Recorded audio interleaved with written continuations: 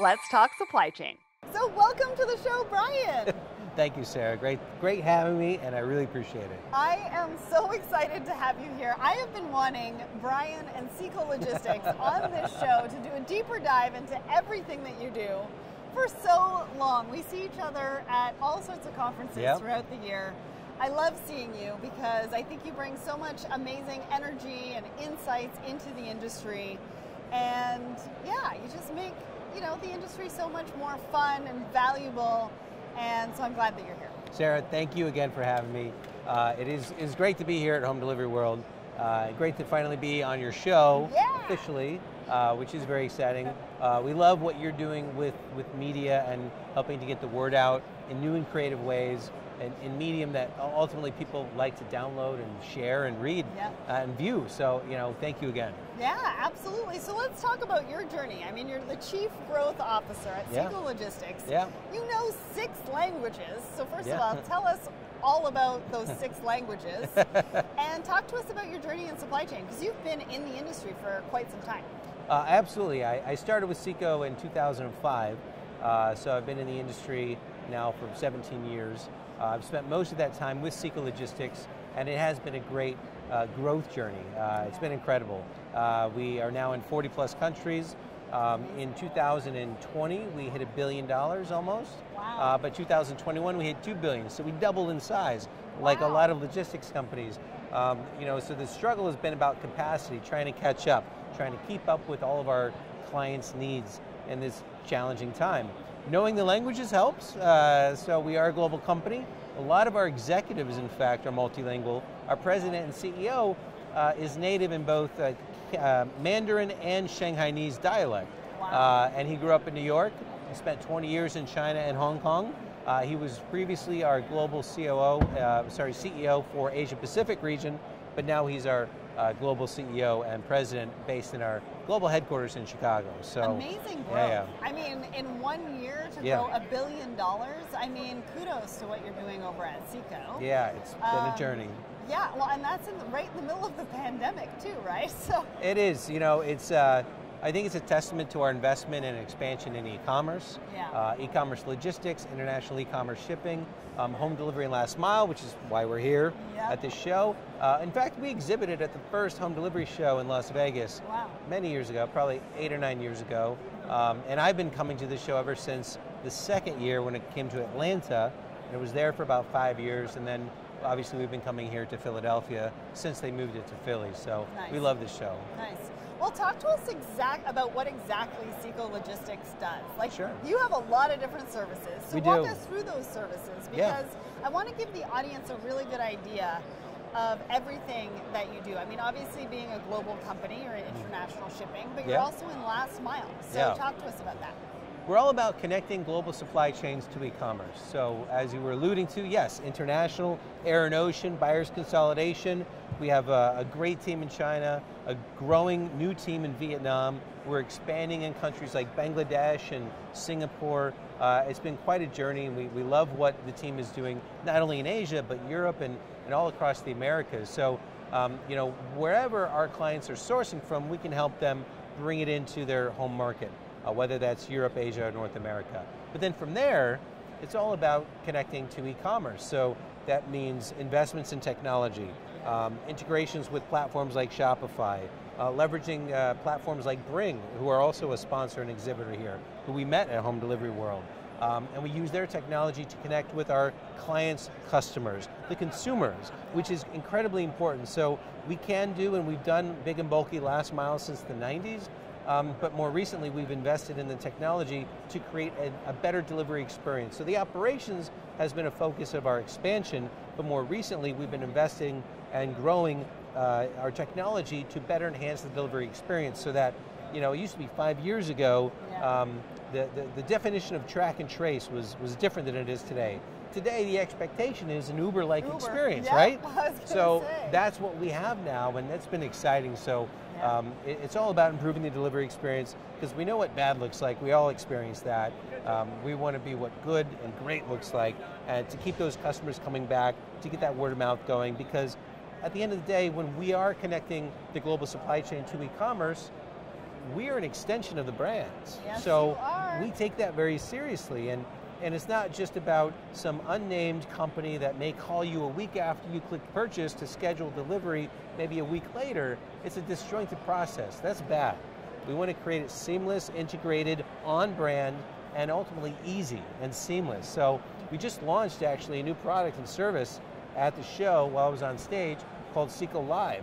It's a service we've been using in the B2B world to help with medical device deliveries and integrated server rack deliveries to data centers. Anytime there was coordination involved with like field service technicians or other on-site engineers.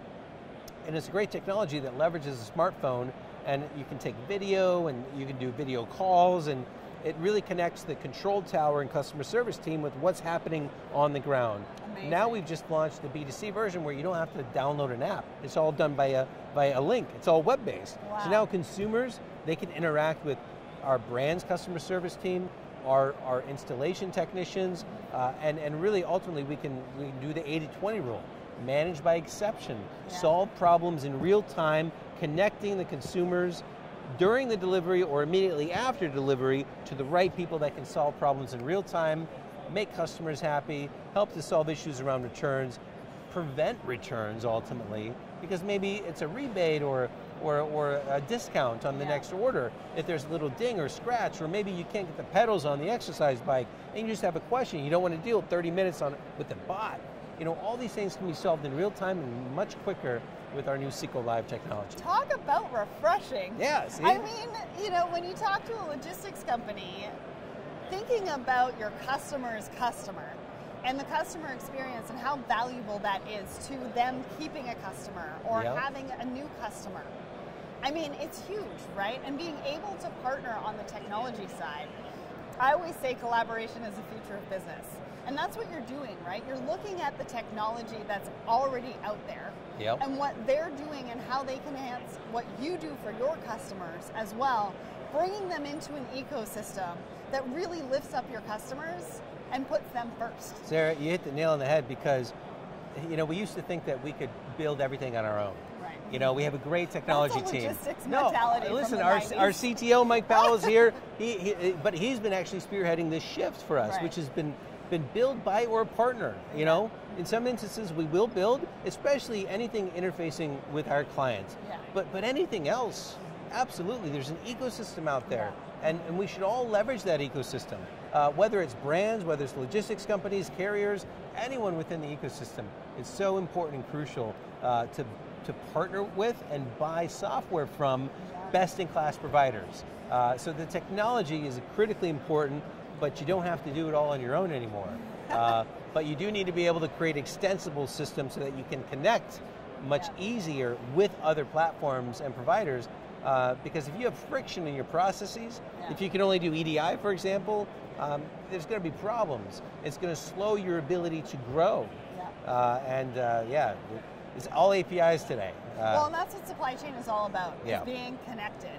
Not only for yourself as a business, right, the Seko business, your customer's business, and then their customer's experience as well. And as long as everything's connected, you're communicating, you're able to give them that Uber-like experience, because at the end of the day, that's what we're all used to. Where's my driver?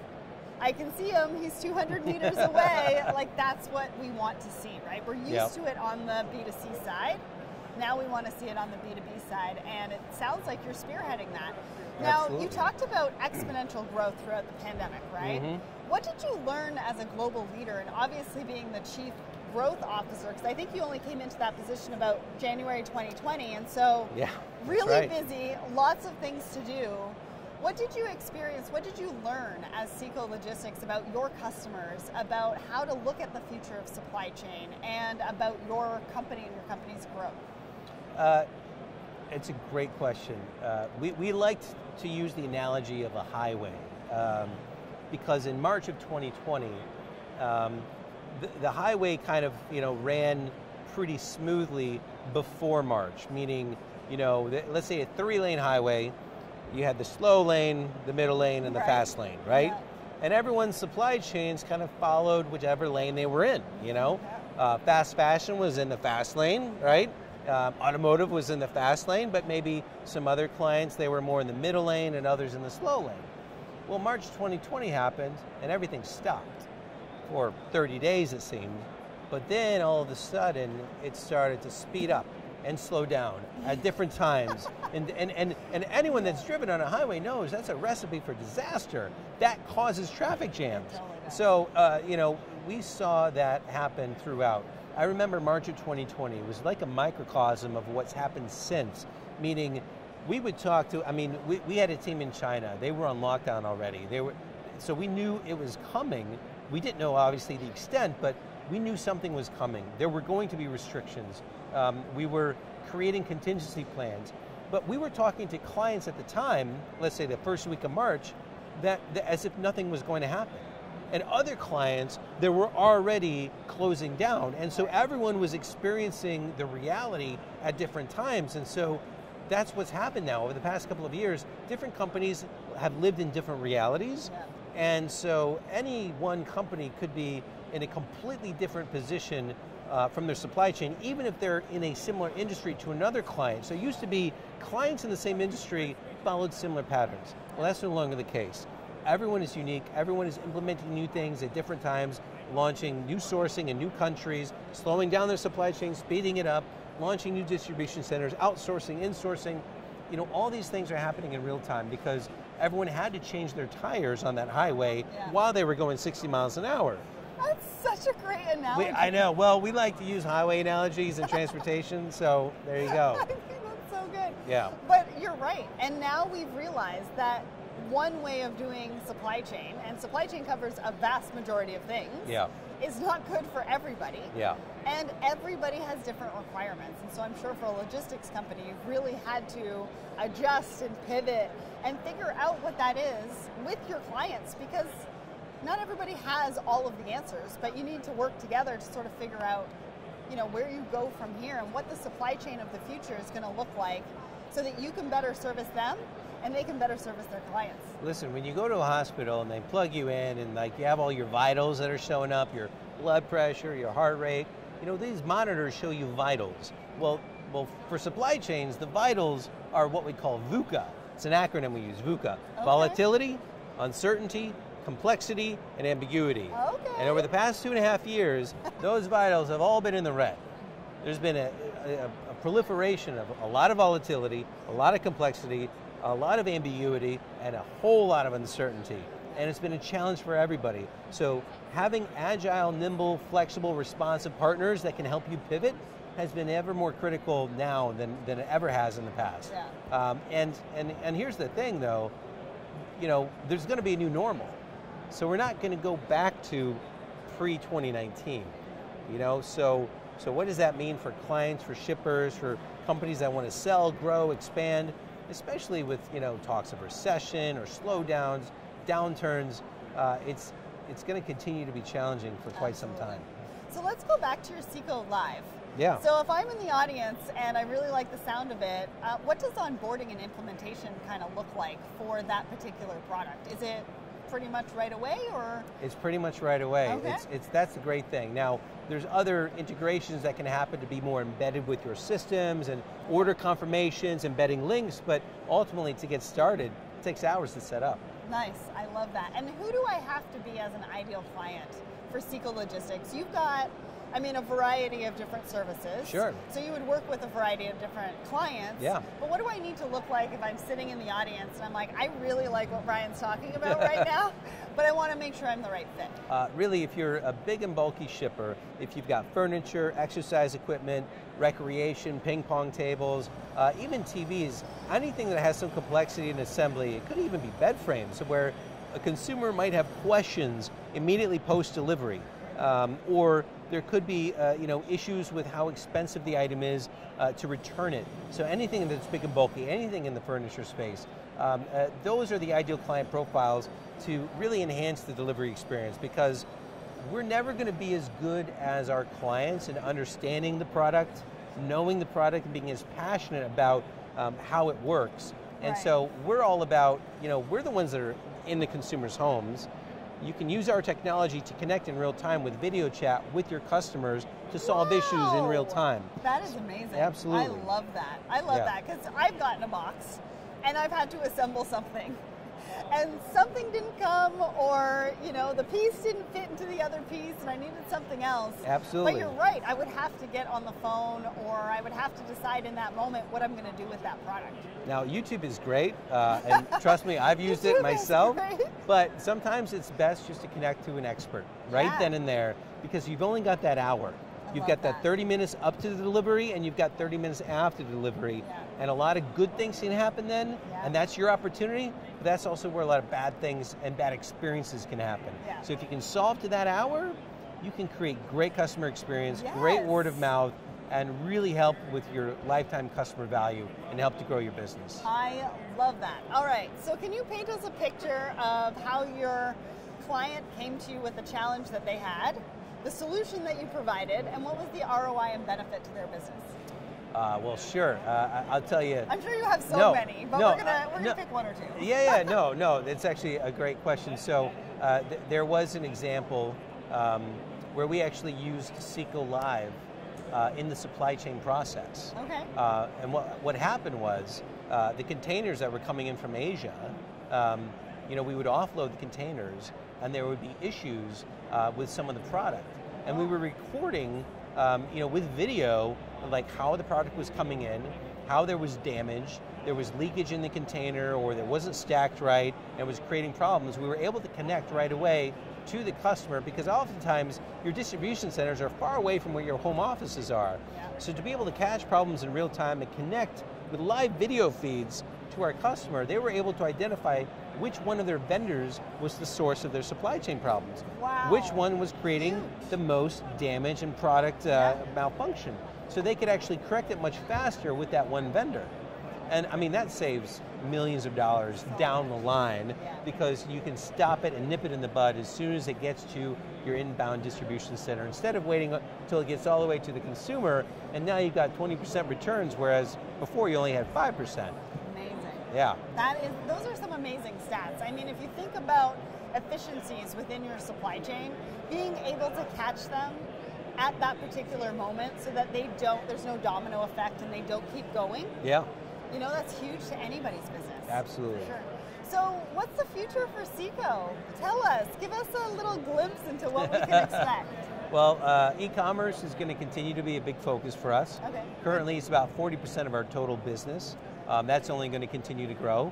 We've recently announced some acquisitions. That pace of acquisitions will continue. A great partnership with a company called Bansard, headquartered in Paris. They have a network of 17 countries that we now have a presence in. So there's going to be more of that in the future. We're very excited for that. But these are going to be strategic partnerships and acquisitions. We're not going to be buying to be bigger. We're acquiring to be better, to grow our network where our clients need us, and to build our competencies in areas like e-commerce, where we need to go deeper and get better at, to help catch up with our clients' growth in e-commerce and white glove and freight forwarding. Love that. So if people want to get in touch with you, where do they go? What's your website? SekoLogistics.com, S-E-K-O, logistics, all one word.com. You can find me on LinkedIn, on Twitter. You can find Seko on Twitter or LinkedIn. And actually, if you go to our website, you can actually talk with a live person. We have a live chat that we've enabled on any one of our pages except the homepage, because there's a lot of customer service inquiries. But anywhere else, you'll find one of our great team members. A lot of them are actually here at the show. They're taking these live chats from the show. We're not as fancy as your equipment here, but we get by. I love that. So Seko Logistics puts your customers first. And so you definitely want to give them a call, because Seko Live, I mean, just sounds amazing. If I could talk to somebody when I had a problem with my assembly, I would want to do that. And so they're changing the face of what we are doing in logistics right now. So thank you, Brian, and thank you to the team at Seko for coming on the show today. Sarah, thanks for having us. Really appreciate it.